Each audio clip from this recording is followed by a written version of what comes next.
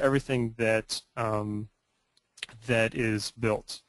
Many times when you're dealing with coordination models, they can include temporary shoring, all kinds of other elements which may be used just for construction, or it might be an existing building and there's elements that you're going to be demolishing.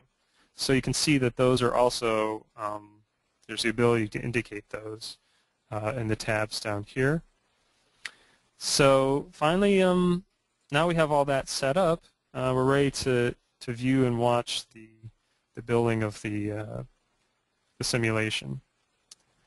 So let me zoom in here, and you can see I have a little play forward button here. So if I just click that, it's going to play the simulation. It's going to build the model up. As you can see, it's kind of, first it does the concrete, then it does the partitions and curtain walls.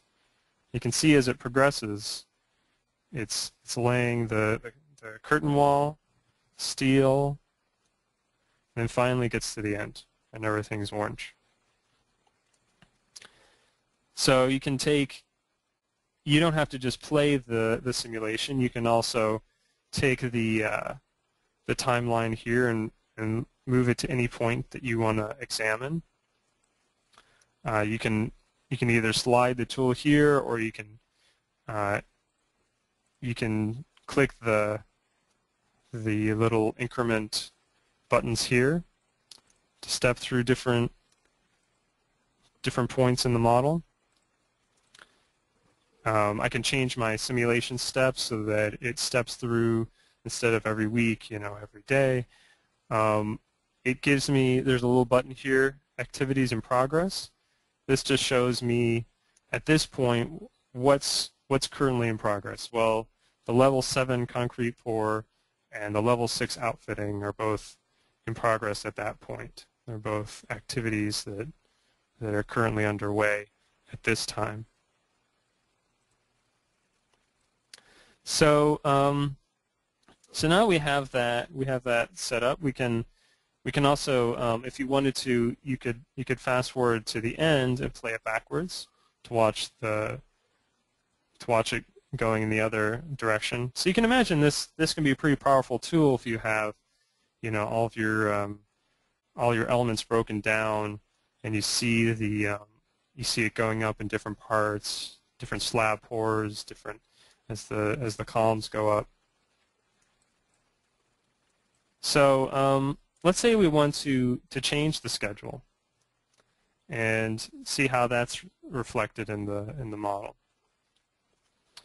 If I want to return the model back to its original state, I can just hit the reset button here, and it's gonna return that model back to the way it was before.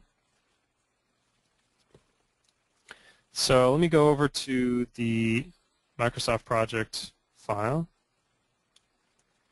Let's say that we find out later on that the steel for the curtain wall and some of the elements, right now it's set up to start after event 7, which is a level 7 concrete pour. But let's say that we find out later on that it's not going to be possible until the level 18 concrete pour is finished. So if we were to change that to reflect that change, we can see now that those events are pushed further into the future for the project. And if we go back to our model, we're going to see that reflected as soon as we hit the sync button. So anytime you make a change to the Microsoft project file, you need to make sure to hit the sync button, which is the middle button in your Microsoft project toolbar. And as soon as it's done, it indicates it's done. And when I open up the simulation again, first thing I'm going to notice when I hit the More button here is that the end date is set like before to September 30th, but it has a lot more room. If I push it all the way to the end, now the end of the project is actually February 24th, 2011. So already it's indicated that that the range of the project has now extended. And if I want to run the whole simulation, I kind of have to push that slider all the way to the end there. And just like before, I can run the simulation. Maybe if I want to run it a little bit quicker, I can change that to 1/4 of a second. And now if I run the simulation, I'll see the floors are going up, but no curtain wall. So it's going to keep going up until level 18. And then boom, here's the curtain wall. It's going to, looks like most of the building is done, but it continues on with the curtain wall. So you can see those changes are now reflected in the 4D model. So what happens, for instance, if we add some events in the Microsoft project file? Well, a good example might be, let's say that these tasks we've created for the glazing, lower and upper, are maybe not fine enough granularity. Maybe we need to kind of separate the different sides of the facade. So what we can do is create some new tasks. I'm just right-clicking here and going up to New Task. I'll do this one more time. And I'm going to call this Custom Curtain Wall Glazing lower task. I'm going to say it's the first one. So that's 1. And I'm going to just drag and copy this. And I'm going to make this 2. And this 3.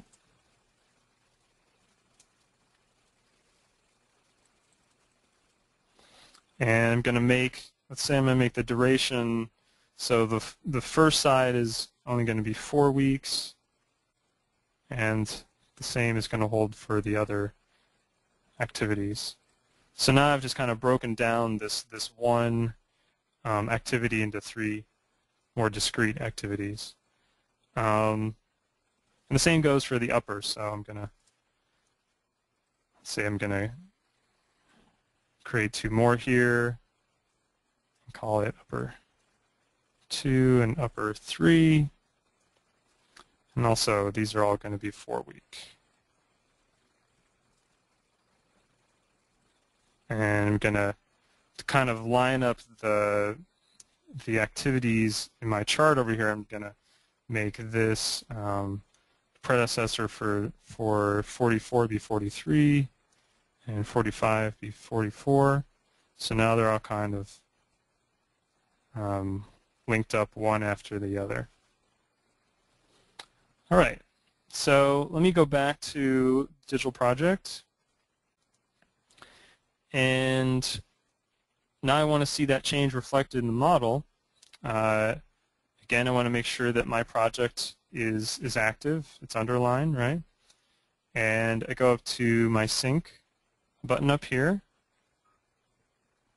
and OK. And you'll see if I go down to the bottom here, I have some new activities. And the first one, oh, it looks like I had named that too. So let me go back real quick and change that to 3. It's pretty easy to fix. Hit my sync again. So now let me